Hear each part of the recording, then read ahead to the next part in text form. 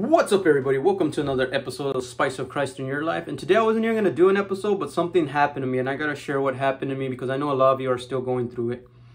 And this is something that hasn't happened to me in a long time.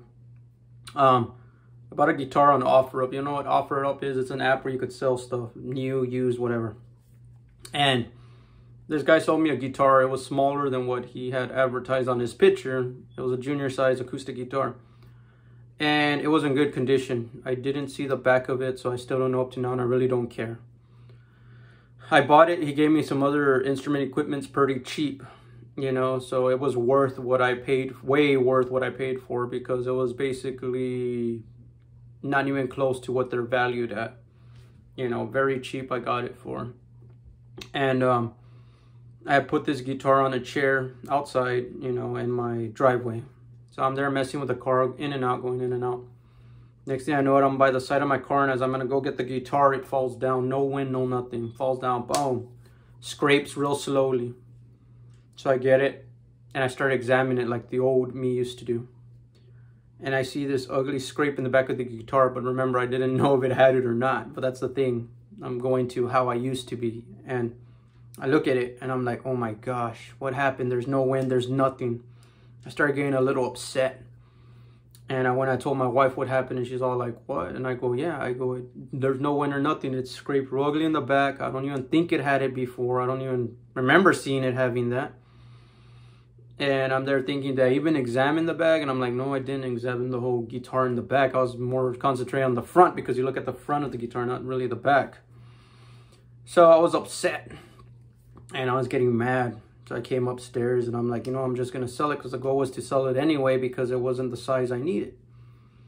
But I wanted to sell it out of anger now. I didn't want to sell it because I wanted to sell it. I just wanted to get rid of it ASAP, as fast as I could. And I started saying, you know what am I doing? This is a material thing. Jesus lets us know that we need to store our treasures in heaven, where moth and thieves cannot get, you know, or rust. I'm going to share some Bible verses, and I got an iPhone that God blessed me with. So I'm going to share some Bible verses, and, you know, and this is a funny thing. I'm one of those guys that, and I'm pretty sure a lot of you are still going through it as well. Well, I'm not going through it till right now, but I'm pretty sure a lot of you are still going through it. I like to keep my things very prestige, very brand new looking, as you could say, like if it's never been used. If I bought something and it would scratch right away, I'd want to sell it or give it away to somebody free out of anger, not caring what it was worth or anything. Yesterday, I got this iPhone, very cheap.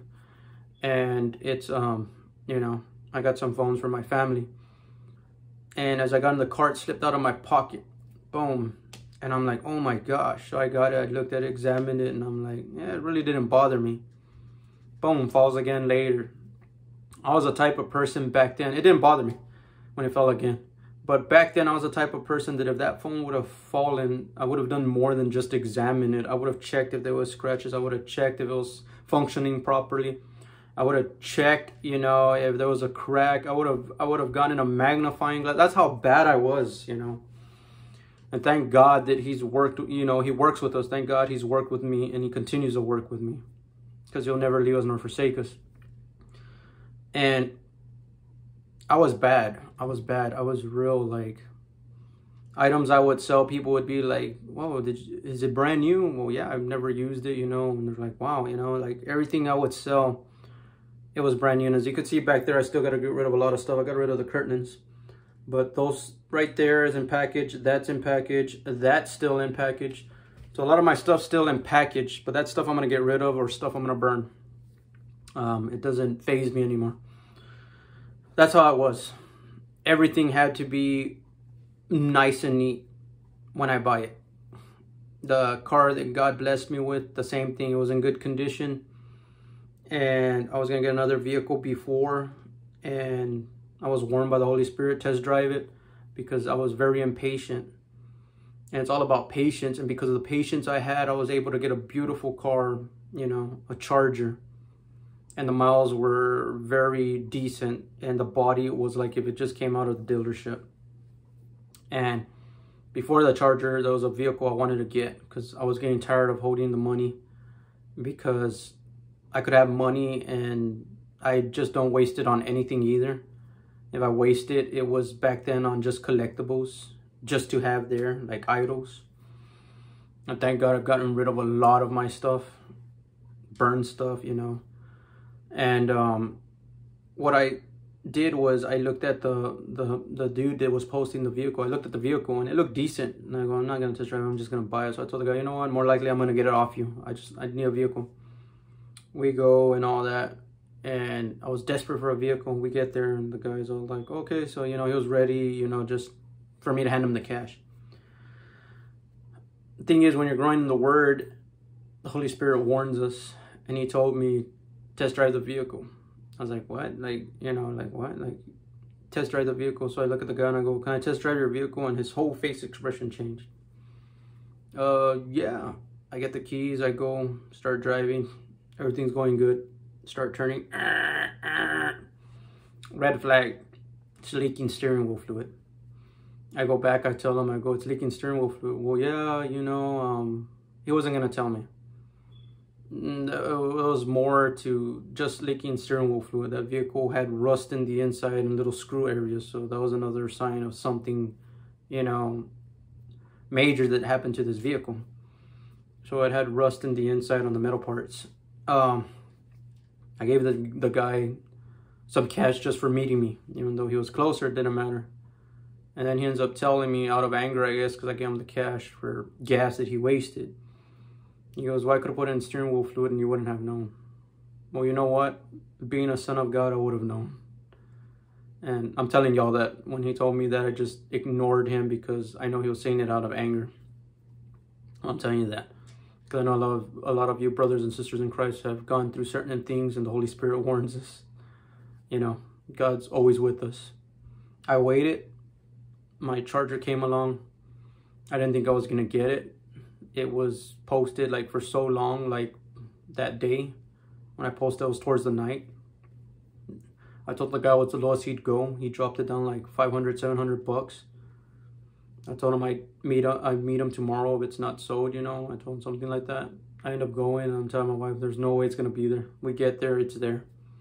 People started showing up, calling for it, and I didn't get there early either. Got that vehicle. It was like if it came out of the car lot, beautiful vehicle. And then it was to the point where I didn't want no one scratching it. I didn't want no one, you know, making a mess in it. My wife had accidentally done like 2 scrapes on the side of the door when she would put our little boy in. It upset at me. Like I said, I was the type that would get angry and hold like anger. I wouldn't yell at her or do anything else. I'd just hold an anger. Like, wow, how could she do this? Wow, you know, she could have prevented it. You know, stuff like that. The more I started growing in the Word of God, you know, the more I started caring less about my vehicle, about a lot of things that I would idolize, you could say. Well, one day I take my vehicle to show my dad my prized possession. As I'm going and I'm showing him, somebody keyed the hood.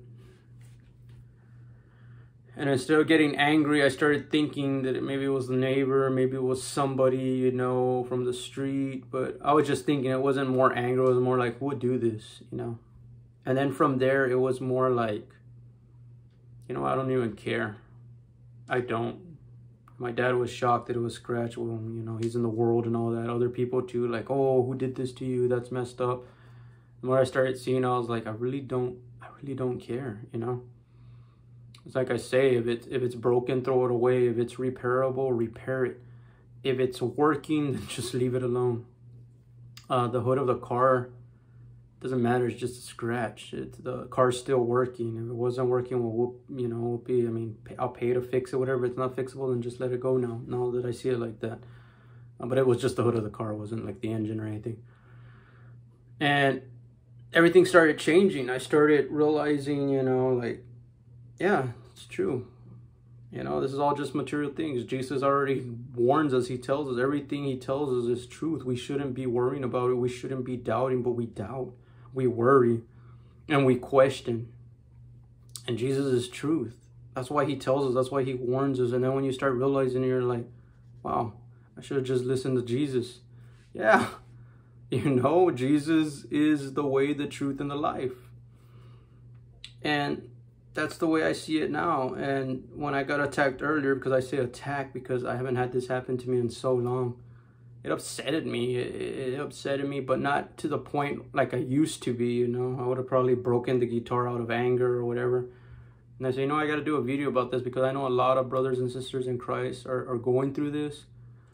And a lot of times when one brother gets attacked in an old category, more likely a lot of brothers and sisters are starting to get attacked in old categories. So stay strong, you know. Always have your faith and foundation on Jesus Christ.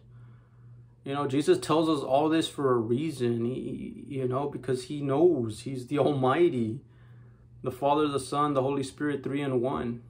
And he tells us this. He doesn't tell us this to make us, you know, question. He tells us because he knows. He knows we're here temporary and we're gone the next. That's why he tells us in his word. You know, we're just a vapor in the wind. And that's how it is. We're just here temporary. If I pass away, like I told my kids, well, my oldest, because my little one's still little, all the rest of the stuff I still have that I haven't gotten rid of, sell it, get rid of it. Just don't have it, you know? Because I'm telling you, I have a lot of stuff, but thank God I've gotten rid of so much. You know, God's blessed me with a studio light. He's blessed me with a phone. He's blessed me with my mic. He's blessed me with a lot of stuff. I've gotten so much studio equipment, the guitar, the drum. You know, that guy gave me a good deal on a lot of stuff. And now that I see the guitar, it's like, you know, maybe it just wasn't for me to let go. I'm going to give it to my oldest. Just like he learned to play the drums, I know he'll learn to play the guitar. But we're nobody to question God. His word is his word, and his word's already there in the Bible. You know, Jesus tells us all this not to hurt us. He's just telling us the truth. You know, everything's temporary. And if it hurts you, it's because you don't have a relationship with Christ. That's why. Because you're still focused on the material things of this world. And that's how Jesus opened my eyes. That's why I'm doing this video. Like I said, I wasn't planning on doing a video yet. I finished the interview with Reed. You know, everything goes good. We'll post it soon. I don't know if he posted on his. But Jesus continues to open my eyes. And it's like his word says, you know, I am the way, the truth, and the life. No man comes into the Father except through me. And it opened my eyes to see the materialistic things of this world are just materialistic things. That's all it is. You know, we're here one day and we're gone the next, or we're gone the same day. And I'm happy. I'm happy I'm getting to tell you all this, what I went through today, because it happened today. And you know how Jesus just came and he tells me, what are you worrying about? Do you not listen to my word? Do you not understand? Like, come on, son, open your eyes. Like, heaven awaits you. You'll have anything you want up there in heaven. Anything. You'll be able to do anything you want. You want to walk on water like me, you'll walk on water. You know, he offers us so much up there. And it's like before I would go to bed, I would talk about my mansion to Jesus and how I want it, and I want a music room. Well, I'm going to have a guitar that's never going to rust, never going to break. I could drop it as many times as I want. It's never going to break. It's never going to dent. That's what we got to focus on, like Jesus tells us. And it's like he says, I tell you the truth. You know, he kept saying it to the people over and over. I tell you the truth. Yes, because Jesus is truth. But we have to be founded on him, to understand him. See, if you're still in the world, like I'm saying about the materialistic things, you know, that's what's keeping you away from seeing the glory of Jesus Christ, from understanding what he, you know, what he wants for us. And that's why he says, store your treasures up in heaven, you know. And I keep saying, you know, I don't know why I keep saying it. I'm just happy right now. I'm just so happy right now. And I really don't like to edit my videos, and that's why I do videos where I correct myself. So sorry if I end up saying something that sounds like I'm off or something. Just let me know, but that's why I correct myself a lot. And you know, Jesus loves us. He's life. He's truth. He's peace. He's everything we need in this world, you know, that we're still here in this world. And when we go to the next, we're going to see all his glory, his beauty, everything. So once again, brothers and sisters, take care wherever you're at. Have a good day, a good night, and God bless. If you need any prayers, or if you want to comment, if you want to talk, you know, I'm here. I wouldn't be able to do this without Jesus Christ. If you see a lot of my videos, I was so far from him. And now he has me so close to him, because when I took the step to accept him as my Lord and Savior, he'll never leave me nor forsake me. All you got to do is cry out to him.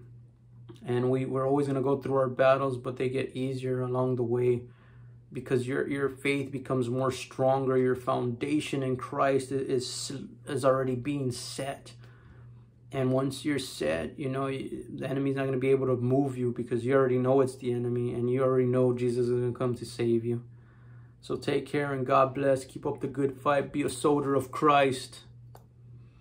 And remember, if you don't have the Christ of spice in your life, you're going to get it here on this channel.